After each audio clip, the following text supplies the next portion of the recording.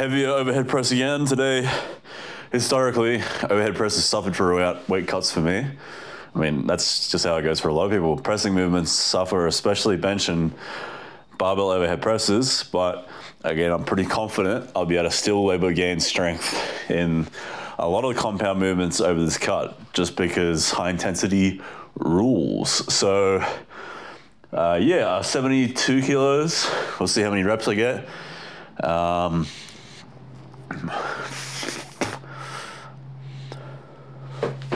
I've got a video coming out detailing everything I'm going to be doing, or the most important parts of what I'll be doing for my weight cut over the next 75 days. So keep an eye on that if you're cutting right now, or you'll be cutting soon, or just generally want some tidbits on how to make your cut smoother, then watch out for this video, because man, I've fucking done a lot of cutting over the years, successfully and unsuccessfully, and I've had to learn a lot about cutting and had to just, you know, be creative and get a bunch of tidbits here and there in order to cut, because I suck at cutting. I have a slow metabolism, I like food a lot, so, you know, seldom do you want to take advice from someone who is really good at something naturally. If someone's really good at cutting weight because they have the fast metabolism, what fucking tricks and tips have they learned along the way? Probably none, because I don't need any. So I suck at cutting, but that's why I have a lot of info on how to cut. So yeah, keep an eye on that. It will be helpful. So I think we got maybe 70 days to go. I'm a week in, 1 week in, and I'm down, I think, 1.5, 2 kilos. So not too shabby so far. Another 8 or 9 to go. Or maybe 9 or 10, I don't know. See how it goes.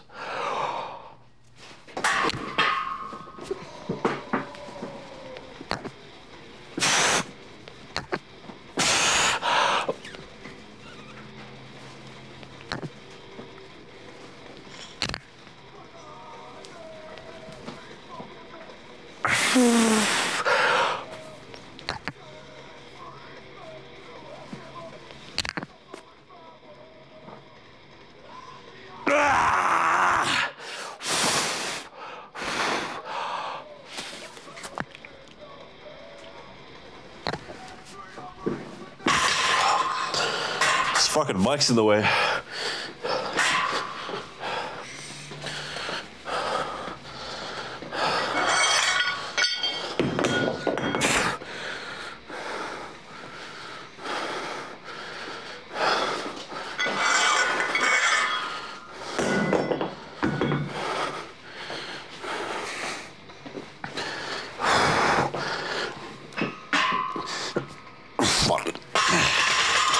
Drop sets too little.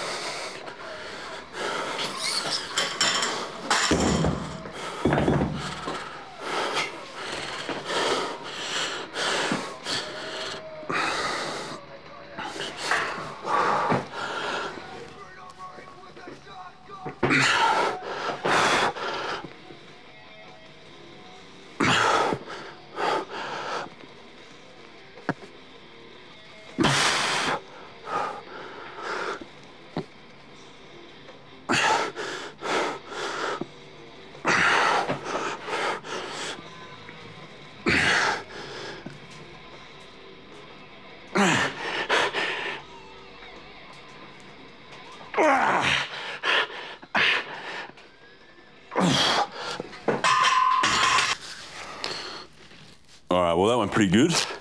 I think that was 9 or 10 reps. If it's 10, I get to progress again. Meaning I've progressed, you know, because normally, you know, with heavy compound movements, a lot of times, you know, I do 6 to 10 reps or 8 to 12. A lot of times you'll be progressing through the reps for maybe a few weeks. Like you say you get 8 reps of the barbell overhead press week 1. Next week you might get 9 or 10. Then 11 or 12 the next one, and then when you hit 12 or whatever the high end of the rep range is, you progress. But yeah, I mean, that's the first time lifting that. I was expecting 6 or 7, so the fact I probably got 9 or 10 there means I'm ready to progress already. Good stuff, good signs for this cut so far.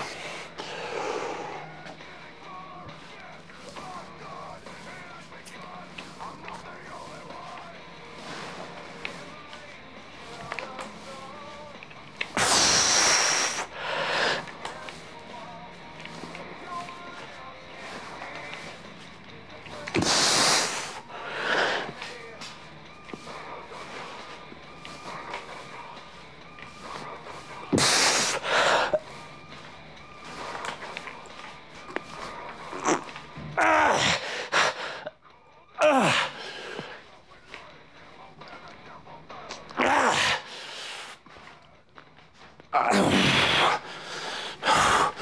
Fuck.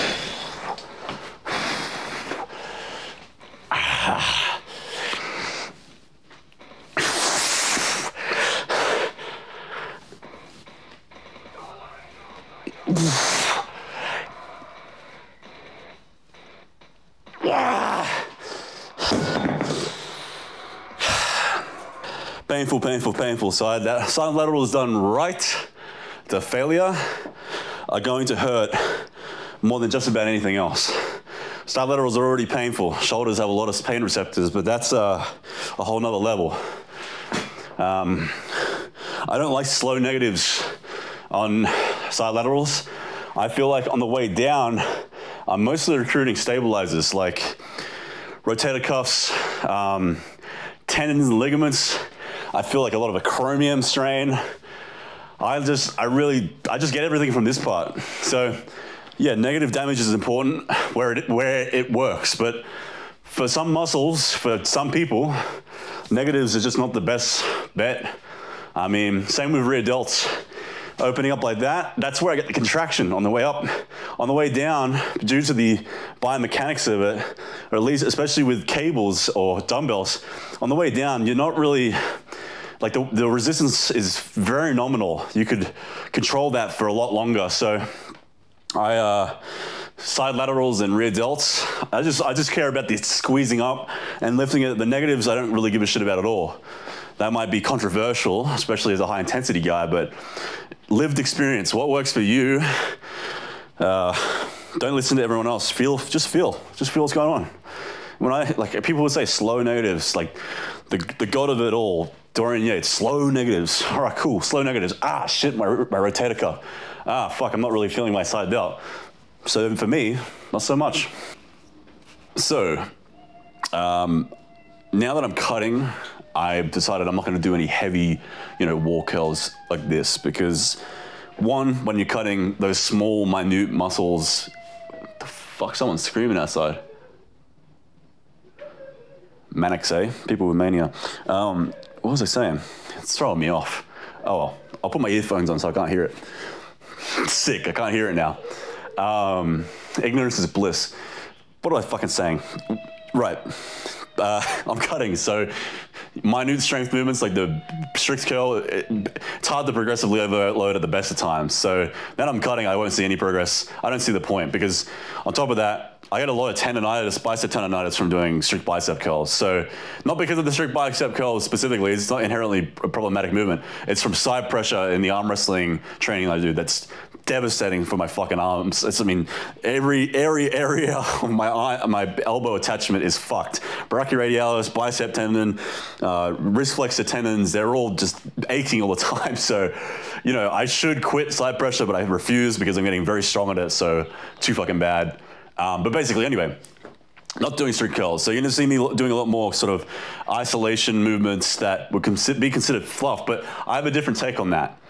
People often say, if you want to get big, especially as a natural, get big at the main compound movements like bench press, squat, deadlift. And I think that's fucking retarded and ludicrous because at the end of the day, if you get strong at any movement, so long as the muscle that you're targeting is working functionally, if you get really fucking strong at that movement, then the muscle's going to get bigger. So whether I do a strict curl or my leverage curl that you're going to see me doing in a second, doesn't really make a difference. If I progressively overload it and get it to a tremendously strong level, it doesn't matter. I'd argue that a isolation machine or a movement that requires less skill and you can feel the muscle that you're trying to target better is superior than a compound movement like the bench press where there's a skill component, and for many, they can't isolate their chest any better. So I don't buy this, and you see any elite bodybuilder, a lot of time these guys are doing machines for this reason. They don't give a fuck about the ego or the neurological adaptations or any of this bullshit.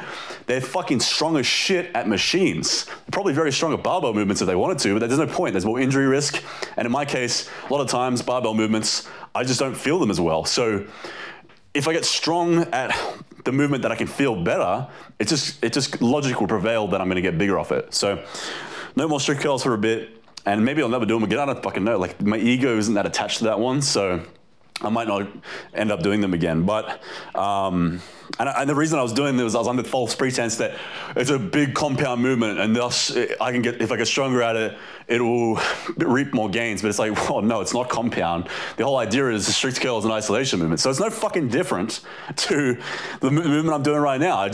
You really need to stop and analyze things sometimes and go, huh? Why am I even following that? That's stupid. And I heard that somewhere else, clearly. Because I didn't come up with that idea. That's just plain retarded. And I don't consider myself retarded. So anyway, that might be a massively controversial point. But this bicep curl I'm about to do allows me to feel my bicep pain-free, and I can isolate it a hell of a lot more. And if I get this tremendously strong, my biceps will get tremendously big. Simple.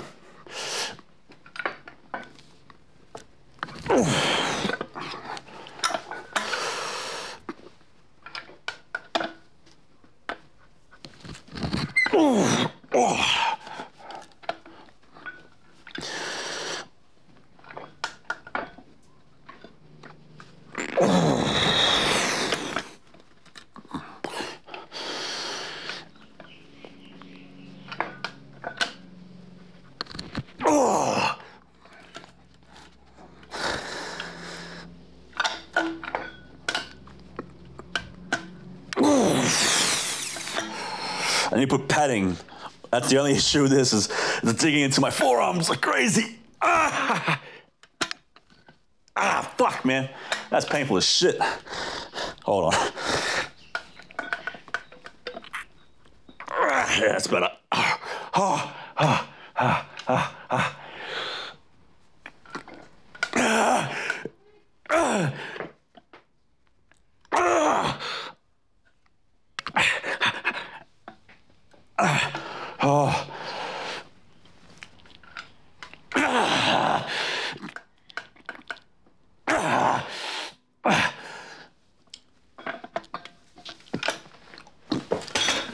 Oh my God, that doesn't even compare. That is so much better than a fucking barbell curl. I don't care what you say. Holy shit, that's insane. Also, the resistance curve is reversed, so it's hardest at the top, which means you get more at the bottom at the later reps, and that way you don't falsely fail through the passive insufficiency. So this is better. It's just better, dude. Mind muscle connection there, no pain, better resistance curve. Why would I do a barbell curl?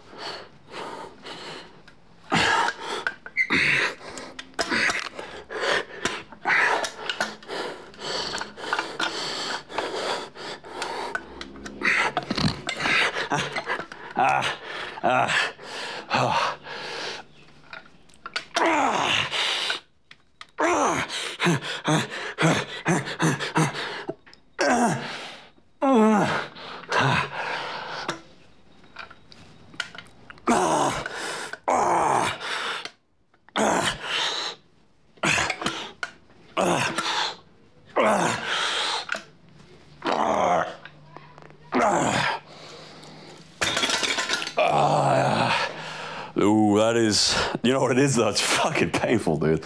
That hurts.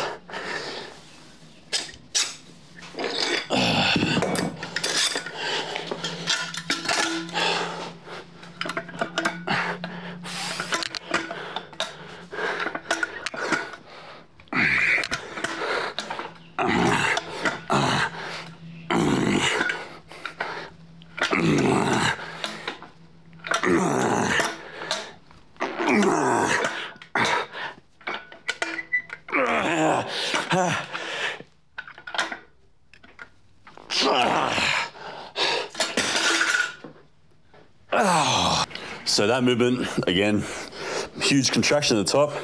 Now I'm gonna focus more on the stretch overload.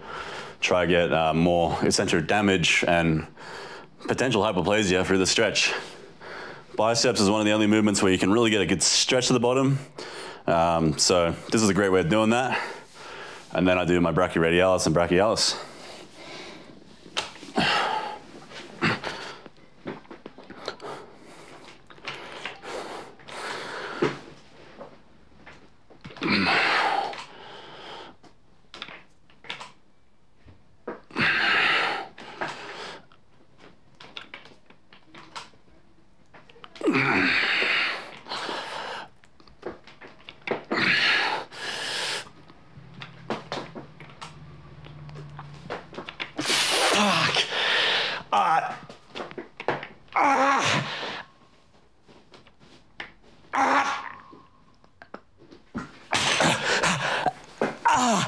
Oh man, that one is like almost pain tolerance over physical failure. Like I almost couldn't keep going to physical failure. Oh, fuck. Oh, that's so brutal.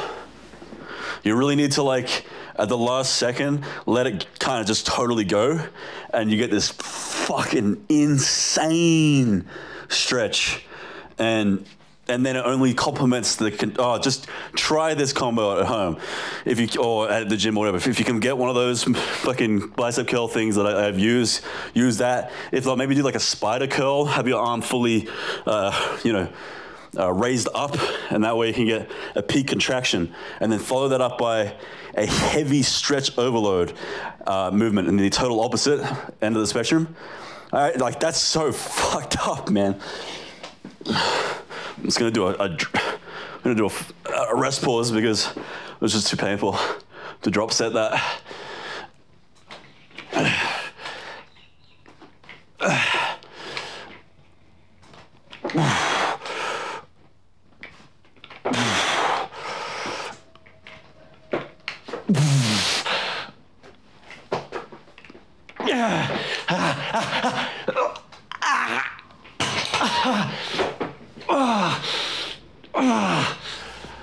I think I have a pretty good pain tolerance, but that is pushing it. And also don't go all the way up, just to maybe 45-degree angle, I don't know. Like not all the way up, just from all the way stretched to like just above the lengthened partial range. Holy shit, dude.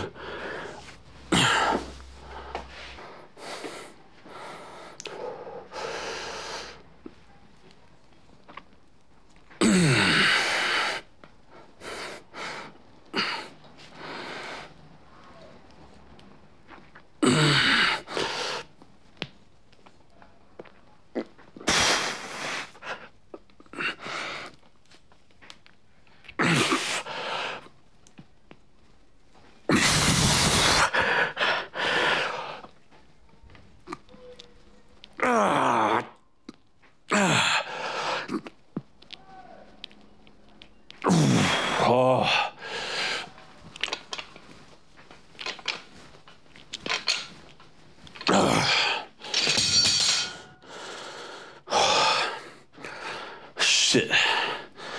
Fucking hell.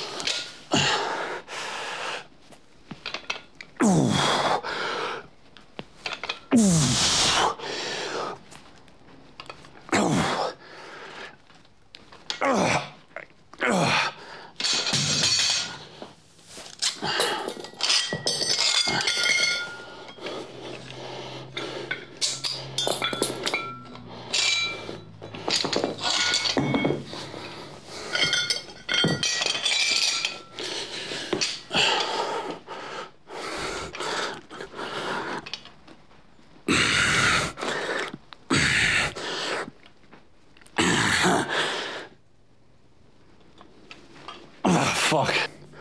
All right, so that's the main workout done. Now just in the rotator cuffs. And I've decided from now on, I'm just going to do 1 set to failure every day of traps for the nucleus overload. Now that sounds heretical, and it's like the Pandora's box opens. You're like, well, if I can train traps every day to failure, well, how many things can I do daily to failure? Like, I'm just going to play it conservative because there is a systemic stress. I think just training traps 1 set to failure every day isn't going to be that big a deal. And because at the end of the day, like, there's probably thousands of construction workers around the world who are like training a muscle group to failure numerous times a day to do their job. And you don't see them going, I'm overtrained or I'm getting smaller. No, like, I think the body can adapt. But anyway, I've kind of forgot where I was going with this, but yeah, I fucking hate volume training. And nucleus overload is like the epitome of volume. It's numerous reps in reserve, heaps of reps, heaps of frequency, and I fucking hate doing it, hate having to remember to do it. I always forget. So now I'm just gonna do what I know best, I love doing the most, which is high intensity training. And it's not gonna be like brutal sets to failure where I'm like squeezing the last rep and drop setting it and shit. It's gonna be like to failure, or maybe like almost 2, maybe not even 2 total failure, maybe like a rep or 2 in reserve. And that way I can just easily adhere to it. So, oh.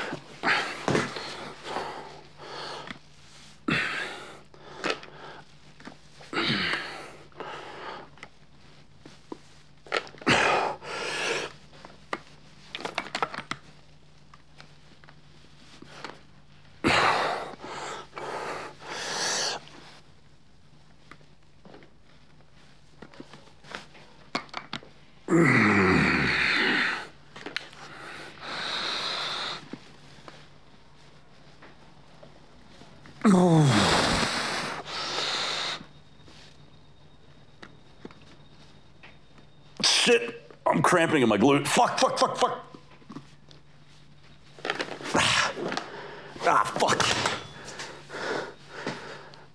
Fuck, man. My glute medius always cramps in like awkward positions. It's very fucking annoying. Well, I almost reached failure. Ideally, I don't want to take this movement to failure anyway because it's the rotator cuff. You don't want to inflame it, potentially injure a small muscle. Oh, I can feel that one too. I can feel my left glute. It's because I did leg day yesterday, so that shit is almost cramping up.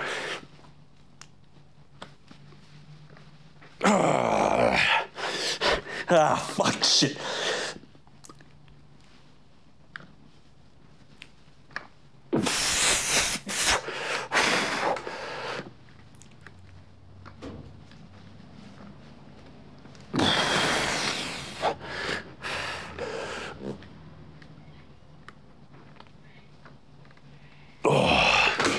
I think this rotator cuff's tighter and weaker.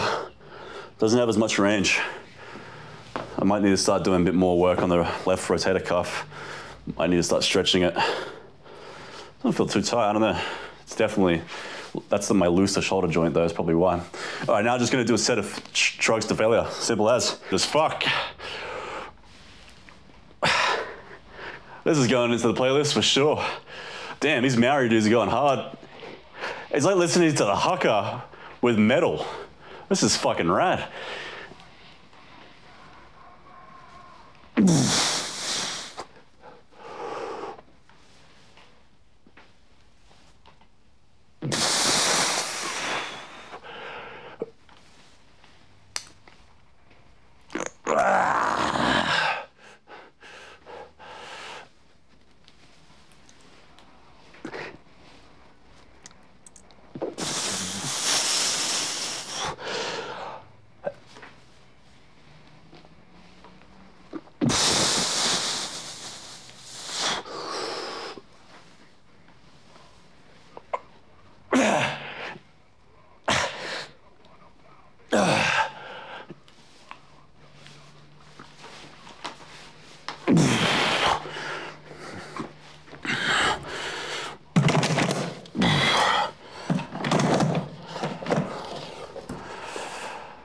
So that's what I'm gonna do every day. It's just, that's it. Super easy, one set to failure, bang. Traps, nucleus overload. Maybe not as effective as the high rep blood flow work, because I think that's part of the theory of nucleus overload is high reps, lots of blood, but I got plenty of that pump from that, so you know, if it's not as good, then so be it. It's just that much easier for me to adhere to. And until next time, see you guys for more Piss and Vinegar. Bye-bye.